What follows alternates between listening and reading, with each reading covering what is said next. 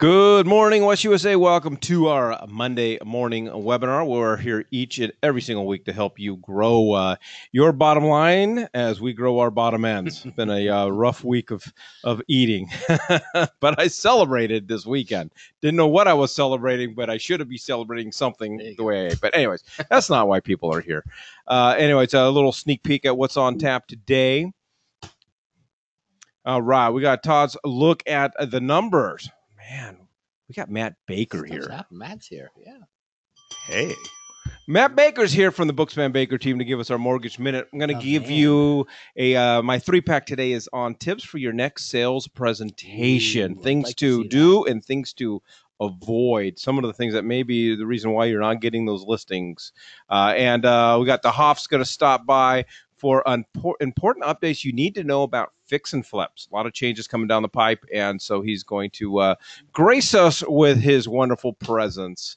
As always, if you got any questions, comments, if you have any suggestions of things that you'd like us to cover, feel free to email us at webinar@westusa.com, and we will get to you in a very, very timely manner, unless it's negative. Then we're just going to ignore it. Just go right in the junk. Yep. Never saw it. Yep.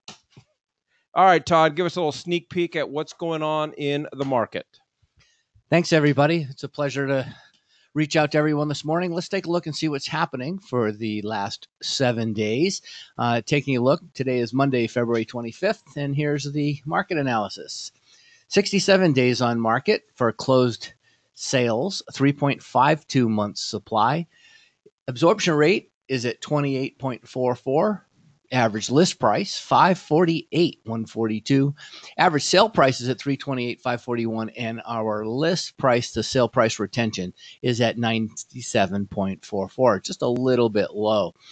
Taking a look at inventory across the board, we have active inventory at 19,254.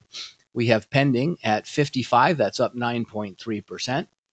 Looking at our closed inventory, for the month, we're at 3651, and of course that's month to date, so we'll see how that goes. But we are trailing 2018 numbers for the same period by 8.3%.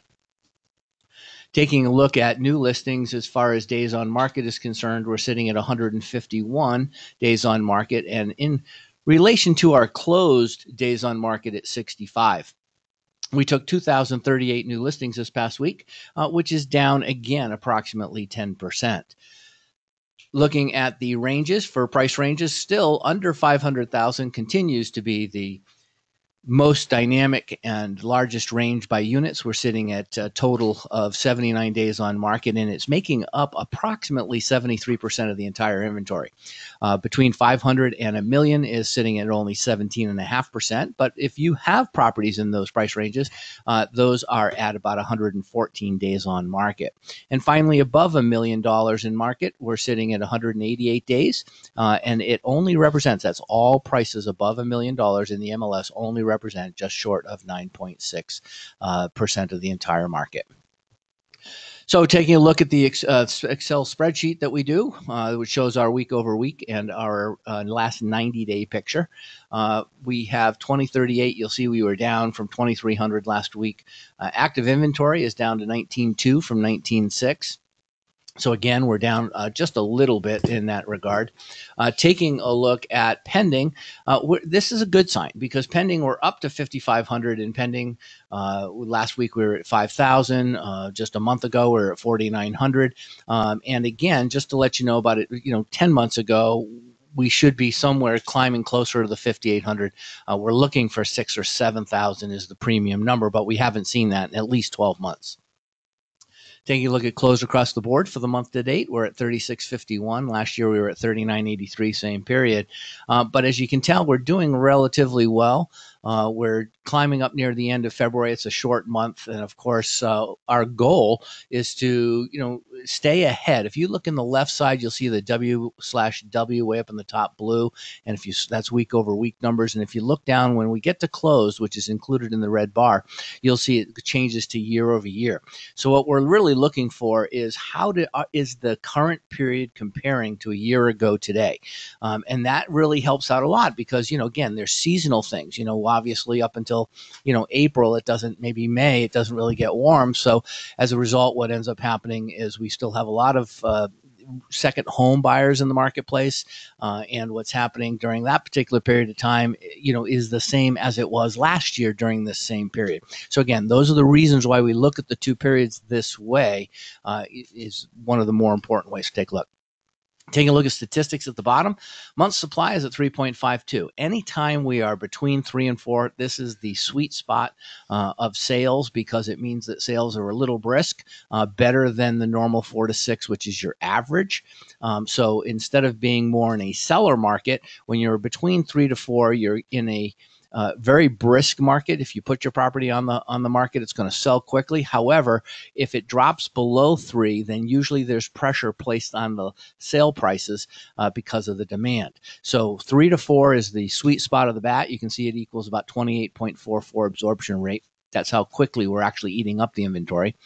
And again, average list price is sitting at 548. This fluctuates significantly. However, if you slide your eyes across, you can see 548 was last year in January's price. So this is, again, just a little bit below where we would like it to see at this particular point. Sale price is at 328.5. Taking a look at inventory, as we said before, we're averaging for that sold 66, 67. We like to see that right about 70 leading into April. So we're a little ahead of the market. So that's still saying that those are good numbers. And then finally, looking at the list price to sale price retention, this is at the time an offer's written, what the difference was between the list price at that time that it was accepted, and the actual sale price on that contract. So normally it should be right about 2.2%, which means it should say 97.8. Anytime we're a little lower, the seller's giving up a little more. Anytime we're a little higher, that means the seller isn't giving up as much. So they can and can't, maybe they need to, they don't. But you take these factors, you add them together, and you have a great picture, Mike. You have an excellent picture on what's taking place in the market. So if anybody has any questions about this, they will be on the dashboard for your use. And also just email me if you need to have any additional information or would like some explanation. Perfect. Thanks, Mike.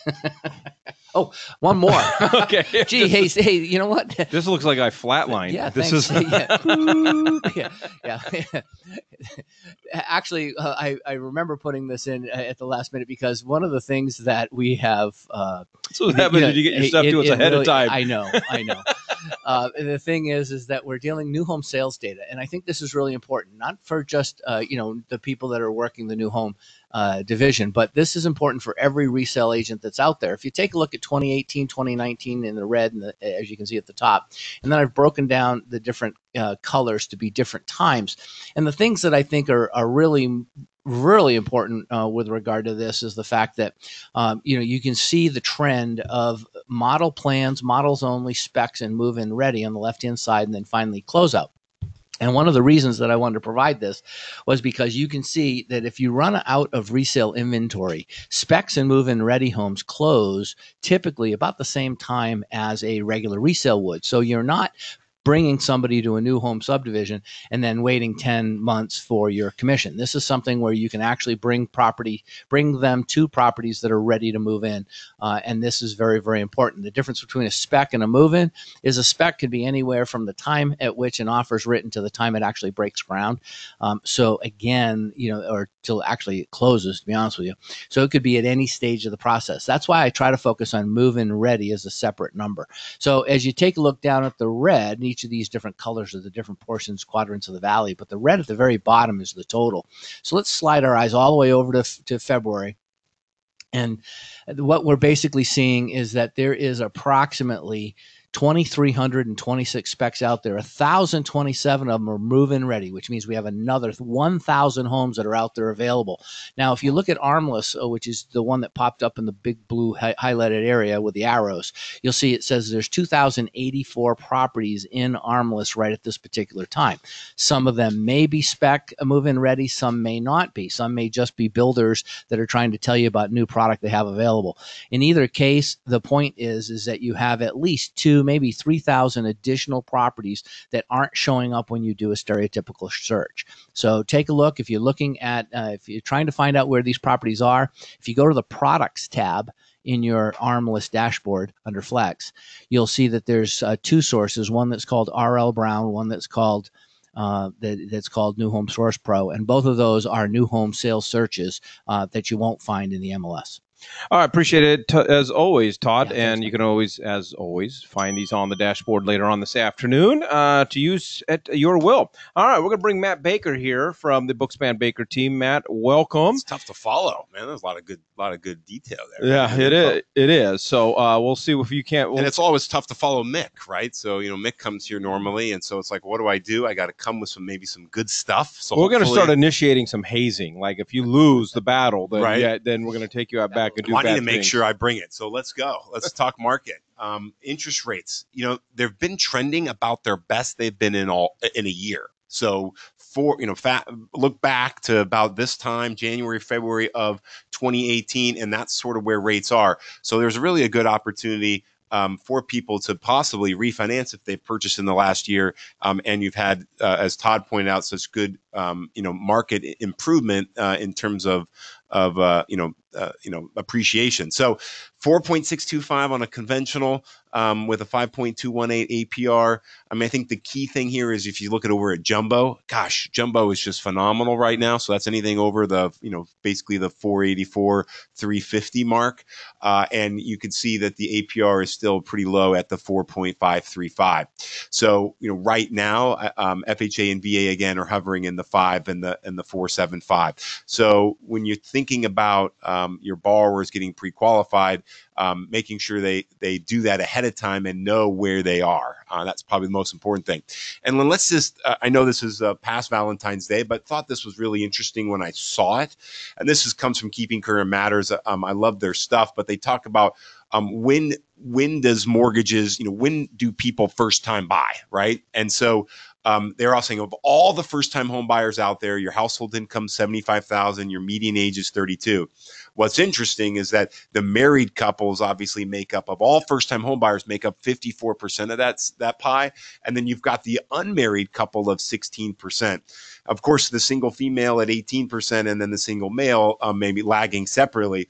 But what I liked about this was that this is a kind of maybe a little snapshot of maybe you should target, like where the marketing tip, where would you find potentially unmarried couples and married couples, which would equate to almost 70%. Where would you find those? And I thought of initially just, engagement photographers, right? Yeah. Because they're not married yet. And if this stat's correct, 70% of the first time home buyers are going to be made up of that potential group, new married to future married. So thought this was a really interesting stat. Figured I would share. Well, what I would do then maybe go out and get my my ordination papers in check, and so now I can marry people. That's part of the home buying process. I'll marry.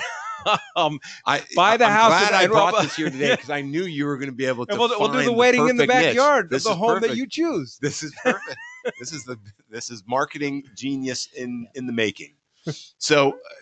And so let's talk about a little bit about a program that Fannie Mae has. It's called Home Ready. And I know Mick has maybe talked about this program before, but what maybe he hasn't addressed is how some pockets of the Valley are unrestricted in terms of income limits.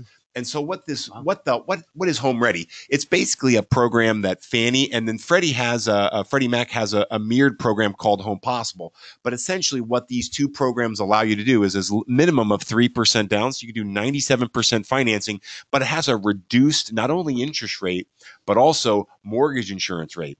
So it allows sort of a double whammy in terms of savings versus just your normal Fannie Mae loan. And you're like, well, what's Home Ready mean? Well, it does have some income restrictions in certain areas. So if you click to the next one, Mike, you'll see that there's a map. So if you go to this homeready-eligibility.fanniemae.com/home ready, super long, we can post that. You can actually go, very granular into the communities and say, well, if you have a listing, is your listing Home Ready eligible, right? Meaning not that it's eligible, because you can do a Home Ready loan anywhere, but it puts restrictions. If you click the next one, we'll go granular on it. You can see this is just a an area in Arcadia. Of course, there's income limits, which you'll never find in this area, but you'll see that there are these, but you'll find these zones, right? Yeah. And so there's no income limit zones, which is like Old Town Scottsdale, for example. You can buy the Home Ready program and you have no income restriction. And so, wow. From a taking advantage perspective, first of all, most big box bank loan officers not going to talk about this program. They're not going to have that detailed knowledge. So getting them pre-approved with Fairway Mortgage, anyone really that specifically does mortgage loans can really go granular on this and help. And it's also the idea of getting pre-approved ahead of time. But the savings could be $150 a month or more, depending on your price versus, because again, you're getting a bump off the rate. So your rate improves and your MIP goes down. And so there's really a major benefit for doing that and educating the borrower, especially the first time home buyers that are really looking at that 3% down program as an option. This is a good way to go.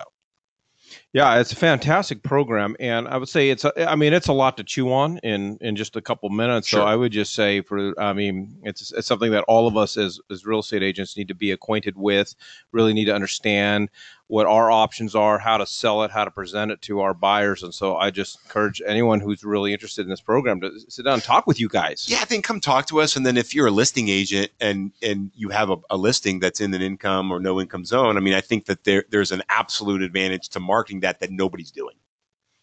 All right. And then also, for those of us that want a co-branded flyer, this is information. Again, this is information you should be sharing with your buyers, but you got to make sure you can answer the questions and that you understand the information. But then back to your earlier point, there's a lot of trade shows that go on for marriage, people getting married and things like that. And with those numbers are astonishing.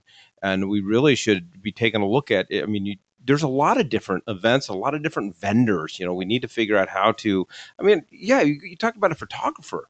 Okay, you buy a house, and maybe your closing gift is a contribution to the photography package or something like that. Yeah, alignment with those engagement photographers and saying, hey, let's. You refer some clients over, and I can work out a package this deal on your closing, right? Totally. And there's total. You can build a whole network. It just inside that space. Yeah. Yeah. And it's a good percentage of the first time home buyer market. So yeah. And then the other thing is if I'm going to a bar, I'm going to focus on the single women instead of the single men. Well, the single men aren't buying. Yeah, exactly. We're a little slow at the table. 10%. I don't know. 54%. I'm sticking with the married. There you go.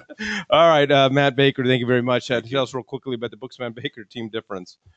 Oh, I'm telling you about this. Well, get pre-qualified. Mick always picks one of them. Dang it! So let's see if you picked the same one. Let's see if I picked. Well, you know what? Get pre-approved. Okay, let's get pre-approved. We have access to a system that we can send you pre-quals 24 hours, 7 days a week. Let's get pre-approved ahead of time and make sure your buyers qualify, and you'll be happy. All right, Matt Baker, thank you very much. Hey, you did a subpar job. Fantastic. Okay. Congratulations. You're not going to invite me back. You're the boss. Guess that works. No. All right, little tips for your next sales presentations, Todd, whether we're talking about listing presentations or buyer presentations. So going to give you some things to avoid, some things to really focus on, because I just think sometimes we're very robotic. We do. Hopefully we do have a presentation. But we get into those rhythms, So we don't have one, we wing it. All right, so the first one is when you're sitting in front of a prospect, focus on the solutions and the solutions only. So and what I mean by that is don't hesitate to leave features out or gloss over them. If you're having a conversation with a buyer or a seller and they're talking about the things that are important to them, you don't have to cover every single thing in your presentation. You want to be relative to them. Prospects only care, that leads to that point. Prospects only care about what's relevant to them. They're looking for someone to solve their problems. And also, and the best way to do this is avoid jumping right into your presentation. If you show up for a listing presentation and you're not taking a tour of the home and you're not having a conversation with that potential seller, you're just, all it is just a presentation. Yeah. But if you take time to listen and take time to ask the right questions, then they're going to identify their pain points. They're going to identify their problems for you, so you can focus on the solutions. And this is sometimes, when you're stubborn and you're hell bent on, this is in my presentation, this is what I prepared, and you just insist on going over it. Sometimes you're not speaking to them, and they're not listening to you because they just want to be heard. Yeah. And the best way you can let someone know that they're being heard is by focusing on what they're telling you. Totally. This is just like any other presentation, that you've got 40 years of experience or whatnot, and you really want to let these people know how experienced you are versus maybe somebody else that they've had over. And the reality is it's the exact wrong thing to do. The best thing is always come prepared, even if you have questions written out, that it's the same questions you use all the time. If you don't know questions to ask, talk to your coach or talk to a coach. But it's very, very important that, I like the last one. Avoid jumping right into the presentation. If you haven't created any common ground with people yet, you're not being heard. You're just another realtor in front of them. However, if you slow down and just like Mike said, you go out and you tour that, their home. One of my favorite comments when I was a listing agent is I'd walk through the door. Thank you very much for having me over tonight, Mike. Listen, before we get started, would you be kind enough to demonstrate for me your home, show me your home like you would want me to show it to a prospective buyer? And if they can do that, that is a mental neurolinguistic thing that if they can see you doing it, you've pretty much already got the listing mentally if they walk you through that house. Yeah, I guess my problem is I would ask them to show me their pantry and their refrigerator, and then you rate them based on what they have inside. Perfect. All right, number two, go and this is similar to number one, but go in the direction of the conversation. Don't be afraid to ditch your presentation. Again, avoid being stubborn. If you'll never know what a prospect, what direction they want to take the conversation in, what they're really caring about, what their motivation is for making whatever decision. You could be going into a listing presentation and really they don't want to sell. They may just want to rent out that house and they really want to focus on buying. And you gotta go in the direction where they're taking it, as long as it's in the realm of real estate. But the prospect may focus on a different topic or a different area. And again, you got to be able to roll with the punches. You got to be able to go in the direction that they want to take the conversation, because the moment that they feel like you're being stubborn and not listening, you've lost the battle and they're going to tune you out. Well, it's kind of like a presentation was designed in the old days for us to stay on target. But if you consider a 26-page report as being from A to Z, and you want to go A, B, C, the customer says to you, oh, can you tell me about H first? I really want to know about H. And you go, well, I will get there. I'm only on B or C.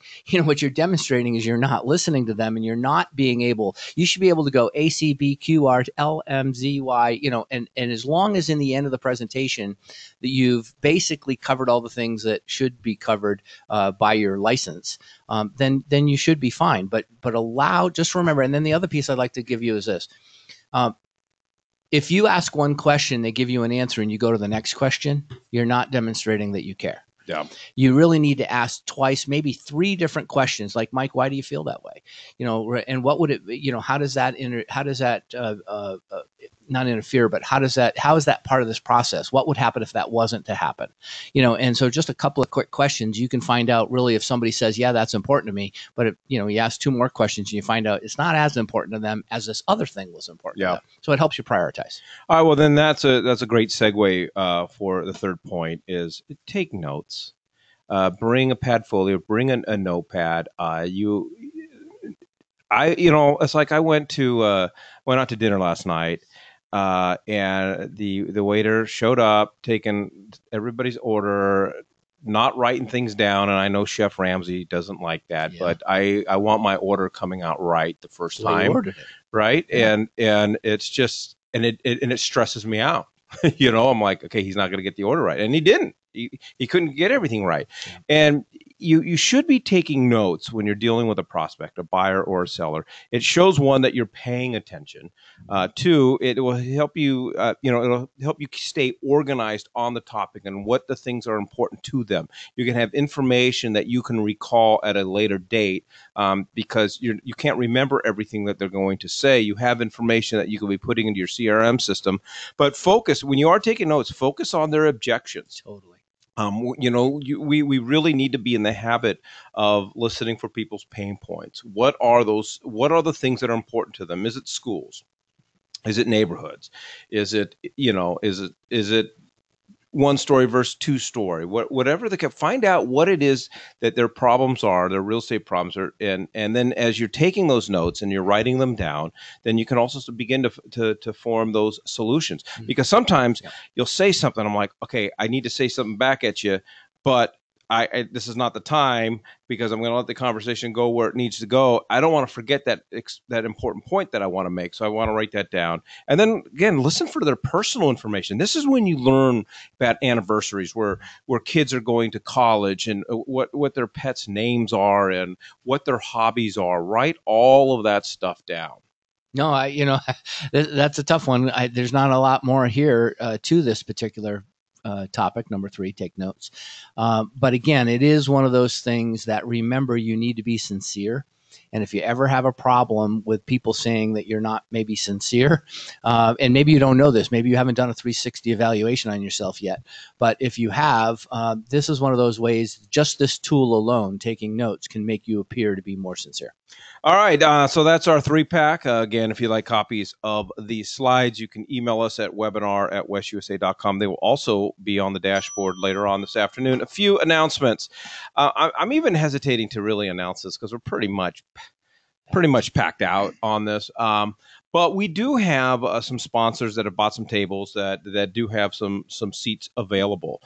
So if you are interested in still attending our power lunch for team leaders tomorrow, email us at webinar@westusa.com, and we'll try to introduce you to a sponsor and get you at a table. You probably could still buy a ticket because we're not going to say no to your money. But there's probably at $5. Yeah, I know.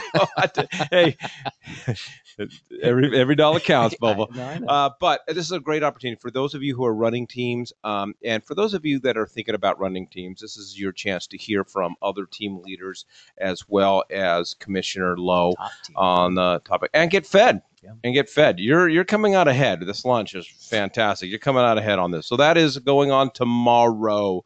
I know that we're going to turn off the actual registration sometime today. So, all right. So we got a couple CE classes coming up on Tuesday, February 26th at the Chandler office, delivering the ultimate listing presentation. Okay, so fantastic. So take in mind the 3-pack that you just heard, and go in and sit in this and figure out how to put it all together to make your listing presentation even more effective. But you can go to westusace.com. Do not hit the red button on your computer screen. That's not going to work for you. And you can get registered for this and as well as getting, these are the types of CE classes that I love, because you're going to get your CE hours, but you're also going to get some information that's really, really relevant to what we need. Absolutely. Also, Disclosure Jeopardy, February 28th as well. Here at the corporate office, our facilitator is the one and only Larry Hibbler. Again, you can go to westusace.com to register for this one, and you can pick up your 3 CE hours of disclosure. So that's coming up next week as well, or is that this week? That's this week. That's this week. Yeah, it's Thursday. I don't even know what day it is. It's the last day of the month. Yeah. Okay, that's right. And it's not leap year. I know. Jeez. All righty. So we got a couple. We need more coffee. It's interesting. It's going from 10 to 9. This makes all the difference in the world. It's amazingly different. All right. We've got a couple lunch and learns. We're rolling out a brand new lunch and learn topic on dominating the neighborhood. So once you take a listing, what do you do? How do you meet the neighbors? How do you develop a strategy in order to meet the neighbors? As you know, and I know Hoff will agree with this, the open houses are not really specifically designed to meet buyers as much as they are to meet the neighbors and to get listings. Marketing feedback. So how do you do it? Yeah. So we're going to teach you how to do it. So we've got 2 of these. So one is Wednesday, March 13th at the Chandler office. This one's going to start at noon, but don't fear. We're going to eat first. You can RSV to Chandler@westusa.com to get signed up for this one. And then on March 14th, the next day, starting at 11:30, we're going to do the exact same thing at the Mesa office. And you can RSVP to mesa@westusa.com. It's going to be a fantastic class. I'm really excited about When's it coming to the west side? Well, I've asked all the office managers. Okay. I've made myself available. Just ask for all the if office you think managers. you'd like to have this class out at your office, please talk to your office manager to get in touch with Mike. But you can go to either of those. Doesn't matter what office you're out That's of. True. And I think we have one coming up on the west side, don't we, Sydney? Yes. Okay. All right, but we don't have. It's a little farther out. That's fine. All right. We got the Hoff. Bum, bum, bum, bum. Good morning, Michael. Good morning. All right, so as always, appreciate you taking the time to be with us and to be with our agents. So we want to talk about fix and flips today, right? And some of the changes, some of the things that we need to be, we need to be aware of. So I'm just going to hand you this. You just press the space bar and take it away, buddy. Okay. Well, I want everybody to know that this is really not a change. It's in the law, so I put the law up there right there, ARS 3211-21. It's been around for a while. However, what's really changed is that they're enforcing it more. Yeah. So as a broker, we've always applied this to more new homes in a sense of, so this law allows people, if you're the public, to go out there and build the house yourself. You can act as your own general contractor, right? Yeah. So you can buy the lot, you can hire all the subs you want, do whatever you need to do, get your grading and drainage, get your lot, everything set up, and you don't need a general contractor. And you can move into that property. However, this law clearly states that you cannot sell it within a year. So that's the big issue of the certificate of occupancy, right? So once you move in and you got that certificate of occupancy, you have to wait 1 year, 1 full year, and then you can sell it or rent it. You can't sell it or rent it within that year. Now, this doesn't specifically state that it is a new home. So this has to do with resales too. And the reason why this is so big right now is because we've had so many fix and flips and we've had so many complaints. So the ROC, which is the Register of Contractors, has said, you know what, this is such a big problem that we're going to step in and we are going to help the public in this sense. So their job as a ROC is the same thing as the Department of Real Estate is, to protect the public, not to protect the contractors or protect the realtors out there, is to protect the public. So we know there's a lot of realtors actually out there doing fix and flips. And I would say, once we finish talking about this law, you realize, over 90% of them aren't 100% legal because they're missing stuff in them. And it could be more than that once I talk about one document, which I know no one ever does. But, when we're talking about this law, who does it apply to? So it applies to really anyone out there. And if you're building a house, or if you've owned the house for 10 years and you're going to say, all right, I'm going to fix it up. I'm going to put 30 grand, 40 grand, 50, whatever you're going to put into it. You can do that without this law applying to you. So you could fix it up, do whatever you need to. It's just only if you're going to sell it and rent it within a year of completion of that work. That's the big issue. But now, if you did it and you weren't really planning on selling, you just figured you'd do it, and then 2 months later, maybe there's a gray area. But if you did it because you wanted to update your home to make it more current with what's going on with the market so you can sell it, then it does apply. Correct. Okay. Well, I just want to make sure I understand. So and I went down and met with the ROC and asked him details. So I met an investigator down there and talked to him about, what are the different options? What are the thoughts? And, how are they looking at it? One thing right now, they are looking for permits. So they're different than the Arizona Department of Real Estate. So Arizona Department of Real Estate will only work off a complaint. The ROC can investigate and go look for things. So that's what they're doing right now. They're saying, hey, if we get, a couple permits pulled for here or there on that property, well, we better check out if there's a GC there. Or does that property up for sale? So I know they're proactively. So don't don't apply for permits. Just do it without permits. We know we're going to check out Mike after the meeting here, but permits will trigger sometimes for them to check up and see if the property is going to be sold or leased within a year. Now, the question is, what if I want to fix up my house and then all of a sudden 6 months from now, I get a job transfer or I get offered a job and I need to move? Can I sell my house or rent my house out? Yes. So the way they're going to look at this law is, what was your intent when you were fixing it up or doing whatever you need to it. So if you own the property, you're fixing it up, and you don't use a general contractor, then you can sell it in 6 months if for some reason you get a job transfer or something moves without having to worry about this law. You see what I mean? So was my intent when I fixed this up to sell it? No, my intent was to fix this property up because I've owned it for 10, 20 years. And then I just happened to have an opportunity to sell it within that year. They're not going to go after that. They'll investigate it. They know. You mean keep records of emails and everything else because they will fully investigate it. So, and that rolls over to the next slide here. What we're talking about is a handyman exemption. So even if you were fixing up the property yourself and you don't plan on selling or renting it out within a year, anything over $1,000, you're going to have to use a general contract. I mean, not a general, but a regular licensed contractor. So any work that's coming in. Although if you're doing electric work on the property or plumbing work on the property, that's pretty extensive. Other than just changing out some cover plates or whatever, you're going to need a contractor anyways. It's a specialty. Right. Gotcha. So, but the handyman can come out and do up to $1,000. Then that's without a licensed handyman out there. Now they do have a license for a handyman that's out there, and I believe it goes up to $5,000 now.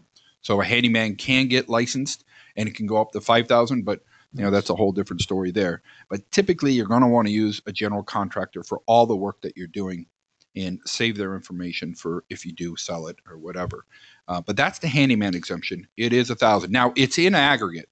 So a lot of people think that, well, I'll hire one guy for this for $800, another guy for this $800. Well, there's $1,600 there. You are not following the law at that sense because it's aggregate, and that's material and labor. It's on it. Now, a homeowner can do his own work. That's kind of scary, right?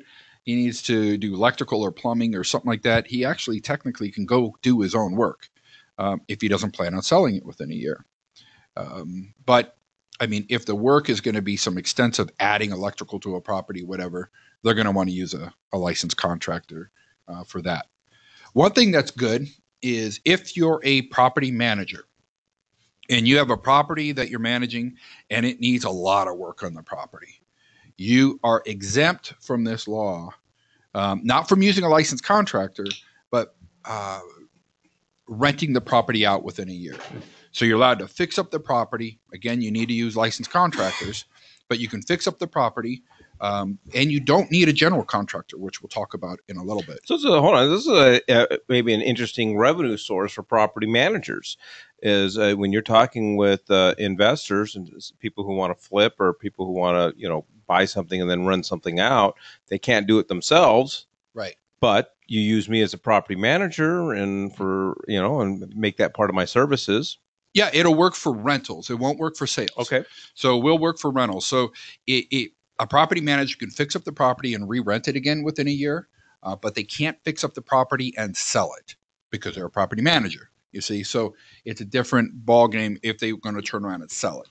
Because if they're selling it, well, depending on the work that they're doing, they might need a general contractor, which we'll go in a little bit more detail later. So it is, but at the same time, just know if you're a property manager out there, you are exempt for fixing it up as much as you want to, and then re-renting it again within that year. And that's typically what's good out there. So that gets rid of the property manager exemption now. Now we're talking about licensed contractors and the use of licensed contractors. If the work, now let's say you're replacing carpet in the house and it's $3,000 for carpet. Do we need a licensed contractor to do that? Yes. Can a seller replace all the carpet in there himself without using a licensed contractor? Yet. Same thing holds true for paint. If you're paying $3,000 or $4,000 to paint up your house, do I need a licensed contractor? Yes, if you're hiring someone. Mm-hmm.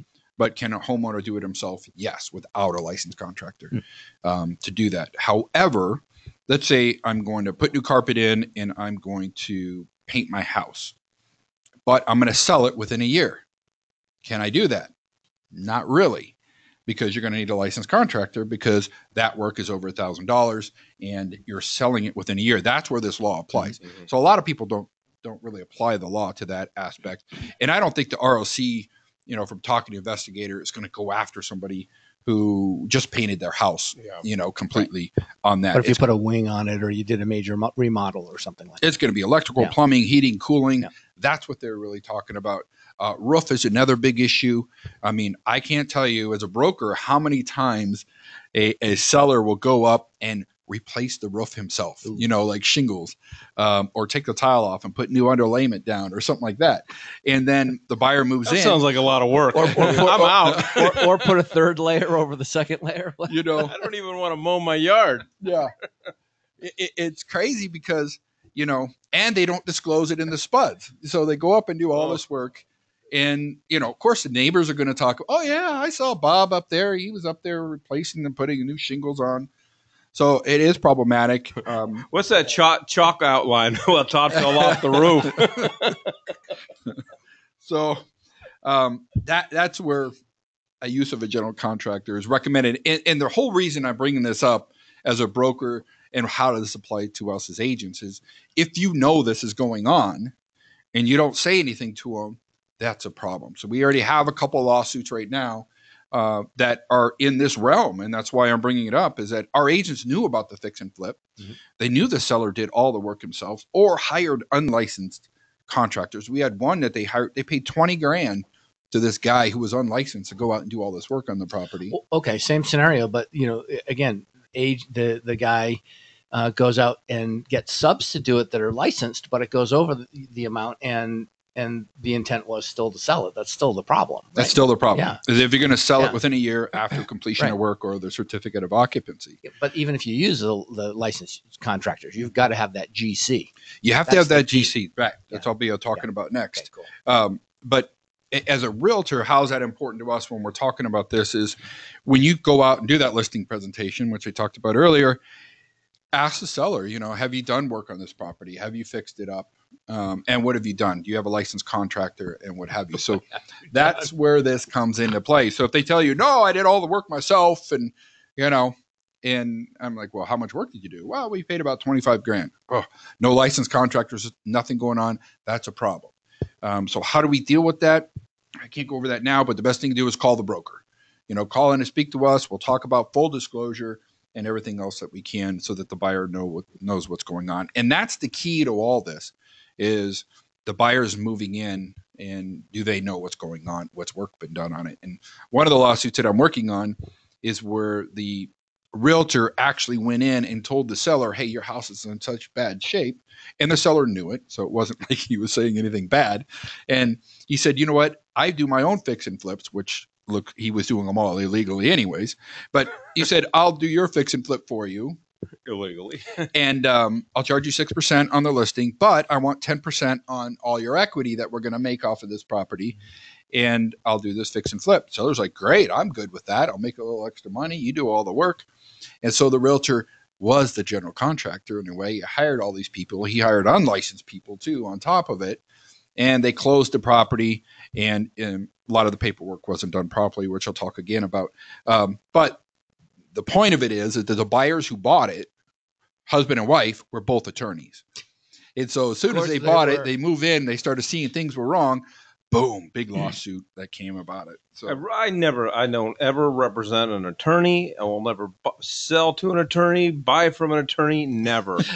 That's in my real estate agency disclosure form at the very bottom. It says you hold me harmless for all complaints that may result from this relationship. You never know if the buyer's an attorney or not. He had no clue, and neither did the seller. In today's social media world, you need to know. He didn't search, yes.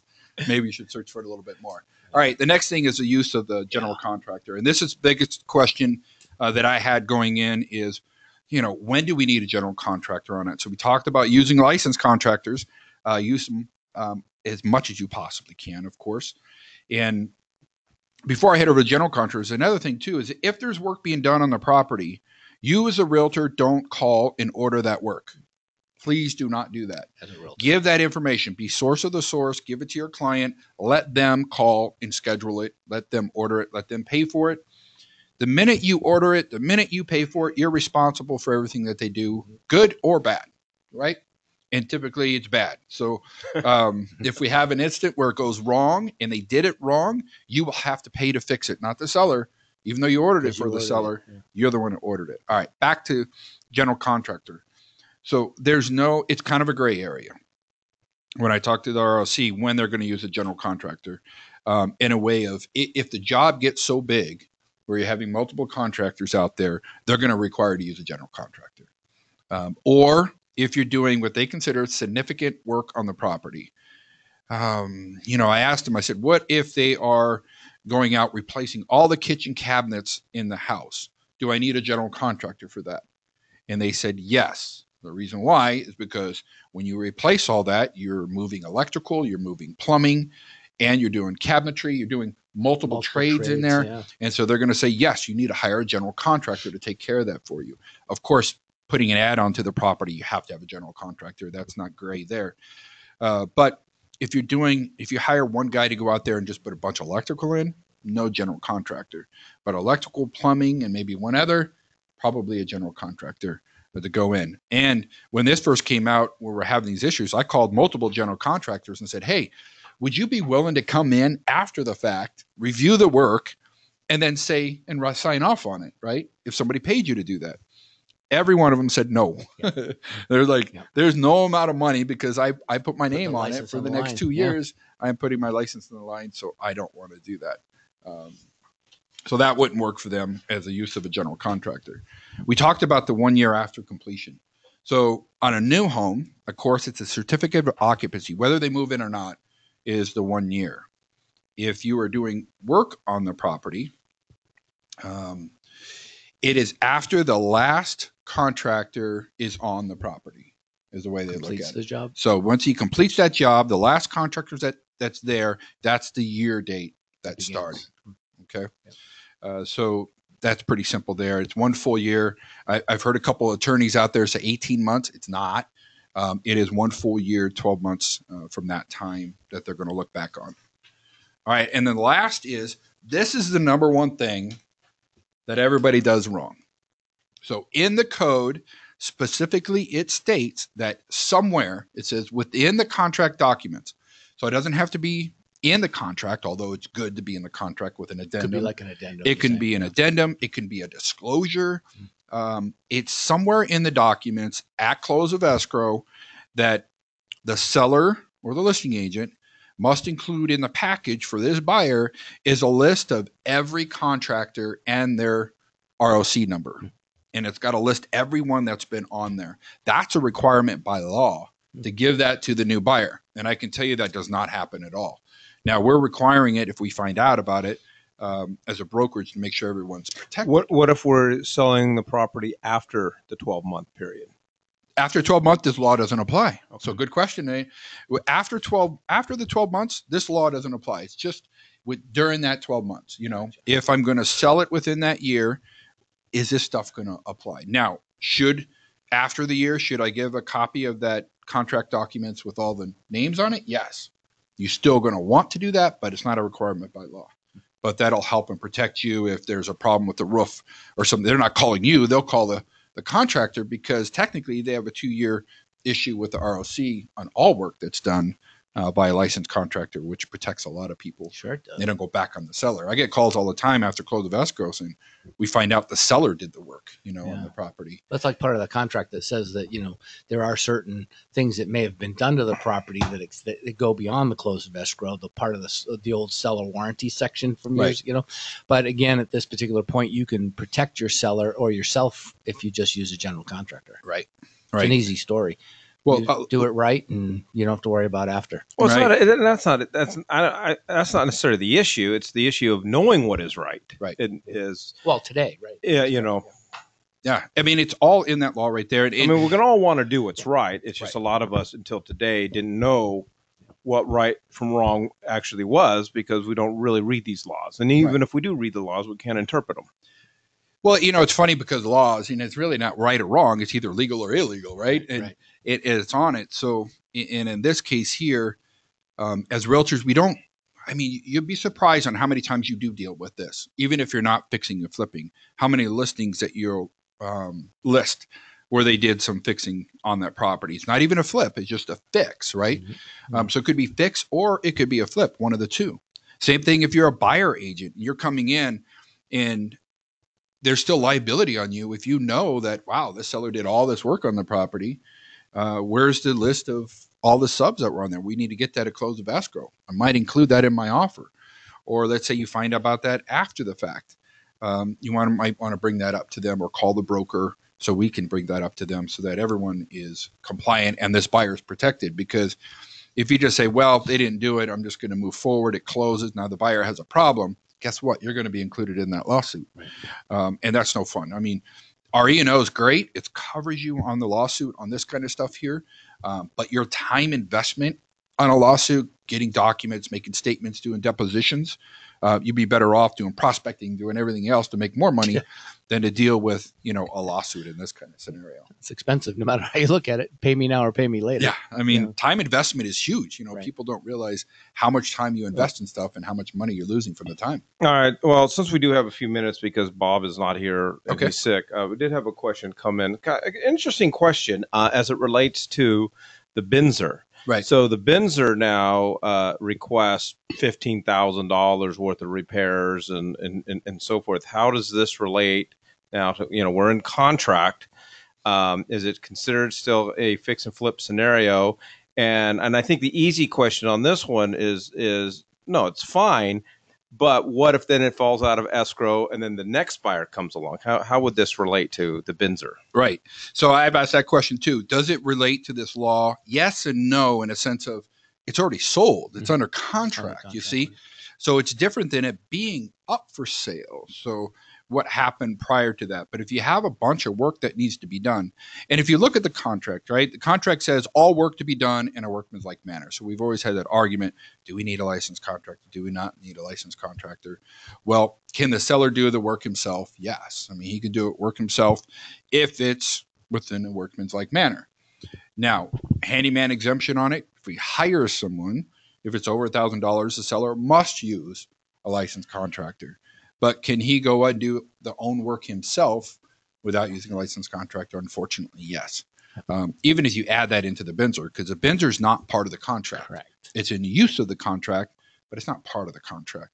So even if you write in the Binzer, all work must be done by a licensed contractor, it's not enforceable because it's not in there. But does this law apply to $15,000 of work in there? No, and I'd say yes. In a way it does, is because you have to use licensed contractors for doing certain work. Right. And you have to hire a general contractor when you're doing certain work. So no, it doesn't apply, but the contractor and the ROC law still apply to whatever work's being done. So if something were wrong, they could always potentially still cite this law and Right. But the work that's being done right there doesn't start a year process. I think that's what the question is. I'm doing all this work now. Do I have to wait another year if this buyer drops out? No, because your intent at the time was for a sale. And that's what it's about with the ROC. What's my intent? My intent is to fix it up and flip it? Or is my intent fixing this up for a current buyer and a contract we have? You see, there's a difference with intent. Yeah. And I think that, the lesson for me out of all of this is if you're working with a seller, and you're aware that repairs have been made, reach out to you, just to see what can be done, what can't be done, and what paperwork needs to be done, and so forth. So. Yeah, and all our brokers here are very well trained and versed on this. So you can reach out to any of our brokers. They know about this quite a bit. All right, Mike, appreciate it as always. Awesome. Good stuff. Yeah. All right. Leave you with the quote of the day from Tony Robbins. There is a powerful driving force. We need some music in the background. Yeah, really. There's a powerful driving force inside every human being that once unleashed can make any vision, dream, or desire a reality. Go out and sell a home.